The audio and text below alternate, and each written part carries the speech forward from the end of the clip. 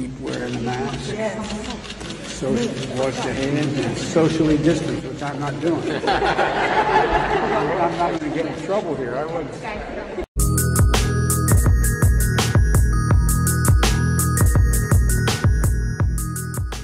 Hey guys, welcome back. So we're gonna catch up on a few topics that we've talked about before. So nothing crazy, nothing new, nothing scary, nothing you need to worry about. So we haven't talked about Hunter Biden in a while, but it's time. Hunter Biden is on a little press tour for his new memoir. He shouldn't be. Is that laptop yours? You don't need a laptop. You got a book. You got the book. It's all in the book. And I don't know. I truly... You don't know? The serious answer is that I truly do not know the answer to that. Did you leave a laptop with a repairman Not in that Wilmington? I remember. Not that you remember? No. But whether or not somebody has my laptop, whether or not I was hacked, whether or not there exists a laptop at all, I truly don't know. Are you missing a laptop? Not that I know of, but you know, well, I don't know. I know, but you know that's this is. I really don't know. Okay. The answer is You don't know. How many people who sell memoirs are going to talk about their memoir and in the same breath say that they don't remember a major part of their life? Are we just going to keep letting that happen and not saying anything about it? It doesn't make sense. I'm sick of people doing it. Hillary Clinton did it. Bill Clinton did it. This bitch. We need to put an end to it now. He talks about the laptop. This is called the laptop from hell. He says he doesn't know if it was his. He says he doesn't know if that's his laptop. He says he doesn't know if he took a laptop in to get fixed and dropped it off. Yes or no if the laptop I don't have was any yours. idea. I have no idea. So could have been yours. Of course, certainly. There could be a laptop out there that was stolen from me. There could be that I was hacked. It could be that it was Russian intelligence. It could be that it was stolen from me. His excuse, his out, is weak. It's as weak as it gets. You read the book and you'll realize that I wasn't keeping tabs on possessions very well for about a 4-year period of time. I did, again, the period of my life that was difficult. It was, but, I don't know.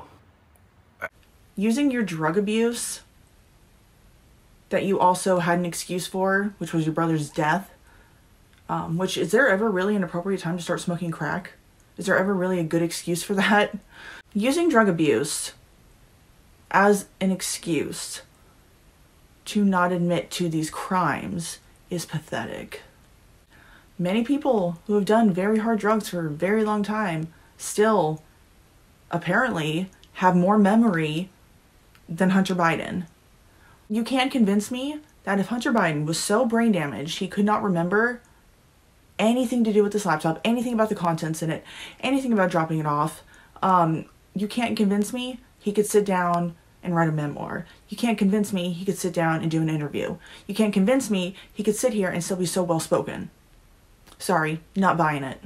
Everything in his body tells on him when he speaks. He's so much like his father, like the corrupt deadness in the eyes. Cheers. No. Nothing. Nothing. Ever. Not a nickel. Not a nickel. Directly or indirectly? Directly or indirectly. Not a nickel ever. 100% no. No, it is not true. I'm saying unequivocally, it never happened. And it didn't. It never happened. Honest people, for the most part, don't really have to think about what they say. They don't have to put that much thought into it, into basic questions, if they're telling the truth. His body language directly shows you how much of an obvious and how much of a shitty liar he is. He's not good at it. We all know that's your laptop. Like, you're not fooling anybody. We all know that's your laptop.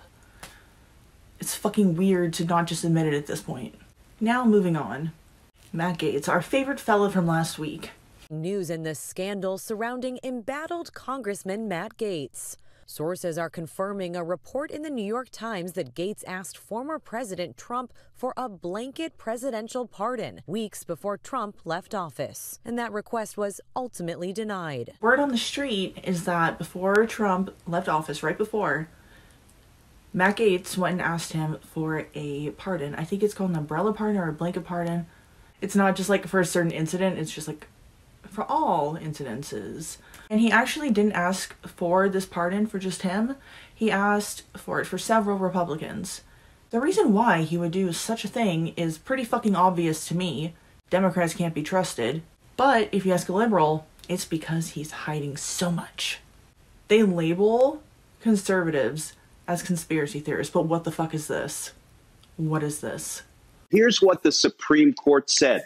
They said, a pardon carries with it an imputation of guilt, and if you accept a pardon, that is virtually a confession of guilt. So if we extend the Supreme Court rationale to Matt Gaetz, what does it mean when you request a pardon, when you seek out a pardon?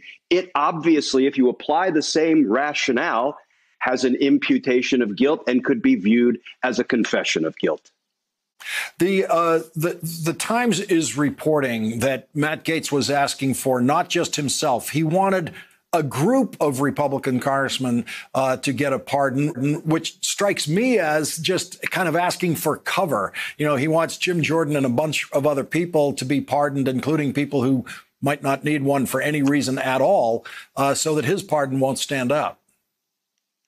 Yeah, you know what? Nobody wants to stand in a lineup by themselves, because then you're the one who's going to get picked. Let's surround ourselves. Let's put ourselves in a bag of pardons, and then maybe I'll get lost in the mix. But for that, no. Matt Gaetz wanted a blanket pardon. What does that mean?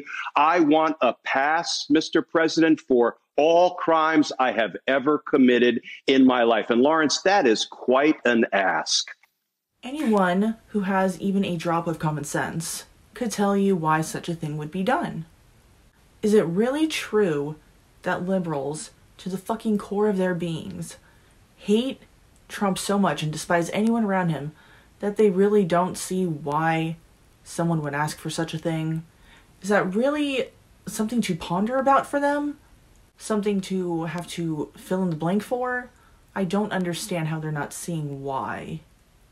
Well, we have our options. We have arrows in our quiver. Democrats will take any opportunity and make any opportunity to fuck someone over that they do not agree with. If someone is outspoken against them, they will do whatever it takes to shut that person up or that group of people up by any means necessary. Duh.